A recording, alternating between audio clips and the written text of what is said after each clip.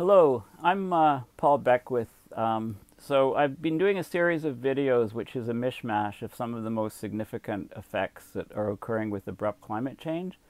And I was going to end off with the last video, but there's some things that I still have to cover. So I'm hoping that I think that this will be the last video of my series. I think you'll like what I have to show here. So this is an animated diagram of the Earth's carbon cycle and how it's changed over time. So carbon in various forms, including CO2 and organic materials, right? Carbon's the backbone of organic materials which make up life, plants and animals, is continually being exchanged between the atmosphere, the oceans, and the biosphere. However, human activities have perturbed the carbon cycle. So let's have a look at this. Look at this guy here. Let's stop it and let's go back to the beginning. Okay, so what we have here, this is the Earth's carbon cycle. Each dot is 1 gigaton of carbon, which is 10 to the 12th kilograms of carbon, which is a petagram, because this is 1,000 grams, so that's 10 to the 15th grams of carbon, or a petagram of carbon. Okay, so these are the different stocks of where it is, and the lines are the flows. The red lines are the flows. Okay, so we have the atmosphere. Okay, this is pre-industrial. It was about 277 parts per million, which is 589 gigatons of carbon in the atmosphere. In the ocean life and dissolved organics in the ocean, 700 gigatons of carbon. In the near surface of the ocean, right, CO2 has a high solubility in the ocean.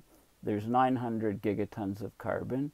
In the intermediate and deep ocean, a huge reservoir, 37,100 gigatons of carbon. So if you add all these together for the ocean, it's a very, very high number, 38,700 gigatons, a huge reservoir of carbon. Now in the biosphere, living and dead, there's 2,500 gigatons. By photosynthesis, every year, 108.9 comes out of the atmosphere and is absorbed by the plant material. Now respiration and fire returns most of that to the atmosphere, 108.3. There's only 0.6 is the difference, and that ends up in runoff going into the oceans. Volcanism is a very small amount, 0.1 gigatons of carbon on average per year. Weathering takes out 0.1 gigatons of carbon, and sediments that descend to the seafloor and build up on the ocean floor are 0.2 gigatons of carbon. The rock in the Earth's crust contains the vast majority of carbon, 75 million gigatons of carbon. Okay, so this is pre-industrial. Now this is going to cycle through from pre-industrial years to present day, and you can see how these numbers change, how the carbon cycle is changing. So let's have a look. Okay, so this is pre-industrial, and these are the flows. Okay, now we have 1850. Okay, now so the year is changing, and what you can see is how the flows are changing. This is the fossil fuel deposits. Okay, so we're burning fossil fuels. So that combustion, that CO2 is putting carbon up into the atmosphere. The atmospheric numbers are here, so we're slowly rising in parts per million. And you can see how the different flows are changing. But you have to, there's a lot going on here. So we're using more and more of the fossil fuel deposits, and we're putting more and more CO2 up into the atmosphere. Okay, there's more and more human and land use changes occurring. Okay, these are steady numbers here. Okay, so there's some going into the sediments. There's some. These processes are all occurring. We're up to 1974. Okay, so we're burning more and more fossil fuels, and the levels in the atmosphere are rising more and more. And so these are this is the sinks into the ocean here, and so on. Okay, so what you can see is you can see these the red dots here. Okay, here's 2017. So we've burned lots of fossil fuels. We've dug up the fossil fuels. We've taken the carbon out of the ground. We've put lots of it up into the atmosphere. So you can see these red dots, they stay red to show you where that carbon is going. So a lot of the carbon from fossil fuel deposits, it's going up into the atmosphere, all those extra red dots. So now, you know, in 2017, we were at 406 parts per million, which was 130 rise from the pre-industrial, or in gigatons of carbon, a rise of 276 gigatons of carbon in the atmosphere, which is a lot of the 424 used, you know, more than half of it. And we've got more, it's also spread into the ocean life and dissolved organics. It's spread into the dissolved CO2, and it's filtering into the deep ocean, and it's also going into the biosphere. So that carbon that we're burning is going into all of these other reservoirs, including the atmosphere. The component that's going into the atmosphere, of course, is what we talk about. We've changed the chemistry of the atmosphere. We've changed the chemistry of the oceans. The oceans become more acidic. The atmosphere, higher concentrations in the atmosphere are powerful greenhouse gases, so they're trapping more and more heat, which is raising the temperature of the Earth significantly. We've also degraded the biosphere in the oceans, for example, and also on the land, and those are big sinks of carbon. We're getting more, and now because we're in a hotter world, we are getting more plant growth, so photosynthesis has increased relative to pre-industrial. We're getting more, there's more humans, there's more respiration, and there's also more fires, and that's putting more carbon up into the atmosphere from the biosphere. There is more CO2 because there's higher levels in the atmosphere and there's a dynamic balance with the ocean. There is more CO2 going in, being dissolved into the ocean water, making the ocean acidic at the surface. The ocean is releasing more, but not as much as what is going in from the solubility of the water. There's, you know, the ocean life and dissolved organics has actually decreased because we've had a huge loss of the large marine creatures, and the food chain, the number of fish in the ocean is significantly declining, so these numbers are dropping. There is more CO2 going into the intermediate and deep ocean from these various processes.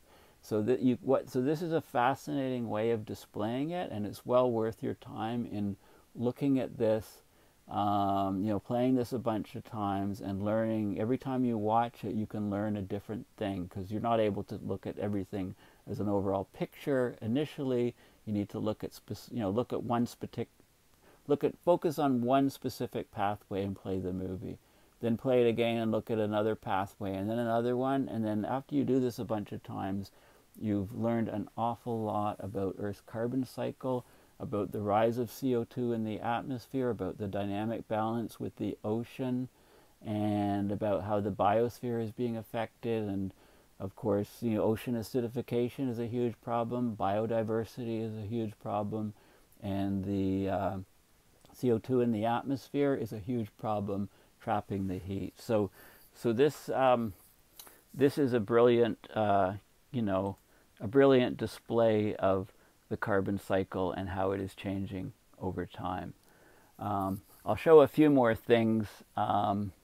We have a massive pyrocumulus fire situation going on in Alberta. I think it's just west of Calgary. Over 5,000 people have evacuated out of their homes. The fire is putting up, this is monitoring smoke aerosols. Okay, so this is a Copernicus European satellite, the Atmospheric Monitoring Service forecast. So it's high levels of CO2 are going up into the air, high levels of aerosol, smoke aerosols are going up, and because of the circulation patterns, they're finding, a lot of them are finding their way up into the Arctic, where they'll deposit on sea ice, they'll make it darker, and they'll increase the melting rate of sea ice. So, you know, it's very important. It shows you the connections. This is another European Copernicus satellite data showing the aerosol optical depth forecasted. So you can do short-term forecasts. This is from the 23rd of May, running out about a week, and you can see the dust kicking up from the deserts in Africa and then wafting over various parts of Europe. Okay, so so it's fascinating what we can see and what we can measure. I've decided today that I'm taking control. There you go. Got to have a bit of humor in this, you know, this video series. You know, this is temperature. Sea surface temperatures off Alaska. Incredibly warm in the Arctic, and incredibly warm temperature anomalies in the Arctic, off Alaska, going into the Arctic Ocean. This is some data from Jason Box showing the albedo of Greenland, and so that's the reflectivity of the ice sheet of Greenland. There was a heat wave in late April that produced darker ice, so lowered the albedo, but in May there's some recovery, so the blue areas are increasing albedo and the reds are decreasing albedo, okay, over Greenland. This is just another indication of how messed up the temperature is with latitude. As the jet streams slow down and become wavier, you can get troughs going very, very deep south, where it's much colder than normal. This is a trough that is persisting here, Friday, May 24th. And parts of the Arctic are above zero. Those are the green areas above zero. And so it's colder in the southwest United States down here than it is at the North Pole. Jet stream waviness. Look at the troughs here and the brokenness and the anomalies. This is another depiction from January through December of the CO2 level, the weekly CO2 level at Mauna Loa, which is the station that has been measuring CO2s since the late 50s, I believe. And you can see the annual maximum is typically reached in May. Okay, so this maximum here is typically reached in May. And this is showing, you can't see the year here, I got to expand it. Okay, there's the year over here, so we'll just keep going here. Let's start again. Okay, so 2010, 2011, 2012, 2013, we hit 400, and then we're hit about 500 here, jumped up. Okay, and in 2018, we're over, here we go. 28th of April to the 4th of May, we're just under, we're about close to 415, and we've gone over 415. You know, individual days there's fluctuation, but this is the weekly averages. So there's no end in sight. So as long as these numbers continue to rise, any action that we take on climate change has been ineffective. Sea level is rising. This is the latest global mean sea level rise, the latest satellite altimetry data that's been processed through mid-March 2019. 3.36 millimeters per year rise. Let's see the curve here. You know, that's a linear fit from 93 on. You can do, you know, we're tracking that pretty closely here up to about 2011. Big dip here because there was huge rainfall over land. Took a while for that water to run back into the oceans, which it did here. So there is some perturbations and fluctuations in sea level rise. Yeah, I think I could go on forever here, but I'm gonna stop. You know, here we are, you know, in May. Thanks.